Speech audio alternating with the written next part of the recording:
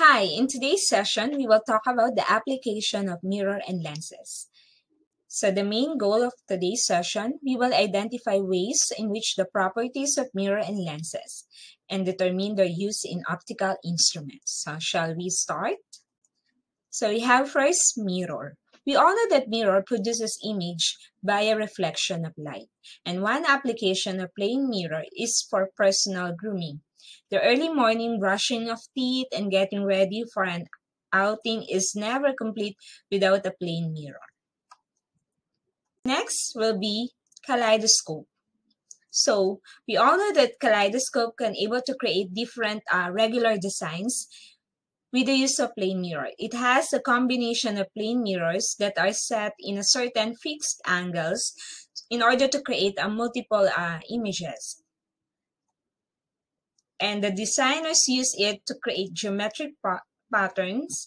And the most recent surprising use of kaleidoscope, it is used in medical treatment. It is used to calm down a nervous patient. Next, let's proceed to spherical mirror. So spherical mirror has a curved surfaces. So there are two types of spherical mirror. We all know that convex and concave. For convex mirror, the curve is outward. So here is one application of convex mirror. So we have here the rear view mirror and the side mirror of automobiles. So this mirror is a convex mirror. So it forms an image that is smaller, upright, virtual. So regardless of the position of the object from the mirror, so it is always reduced in size, upright, and virtual. So convex mirror allows the driver to see what is coming behind them. Next, convex mirror is also used for security system. We can see this in convenience stores like 7-Eleven, Ministop, and supermarkets of Pure Gold or SM. You can see that it is hung in the ceiling. So it is a convex mirror. So it is used to monitor the security of the different parts of the store.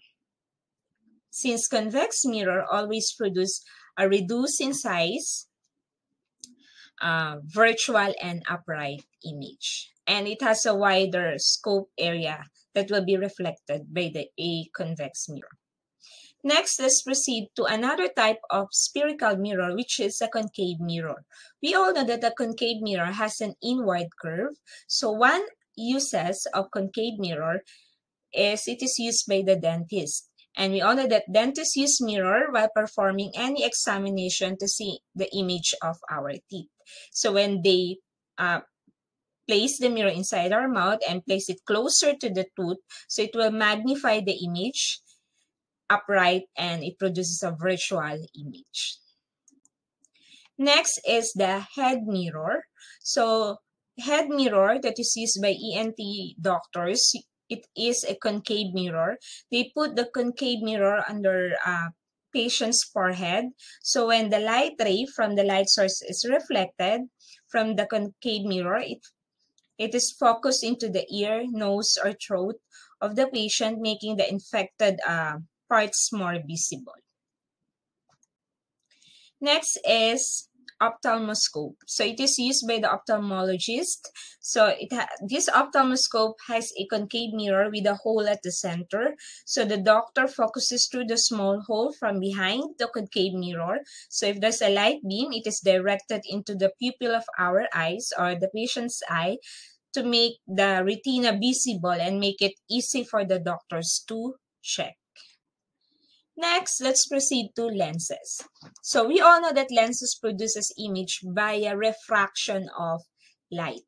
And we have two types of lenses, which is converging lens or convex lens and diverging lens or concave lens. So today we will talk about the uses or application of lenses. So the first instrument that we have here is the camera.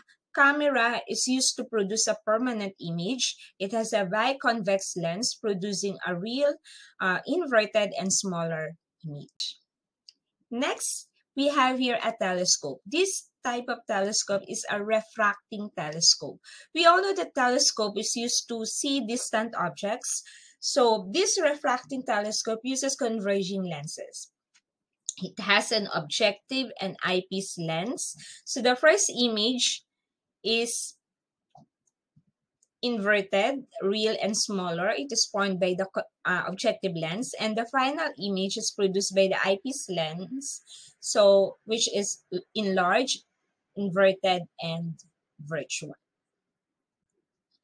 Next is the magnifying glass. We always see this one that is used by the detective.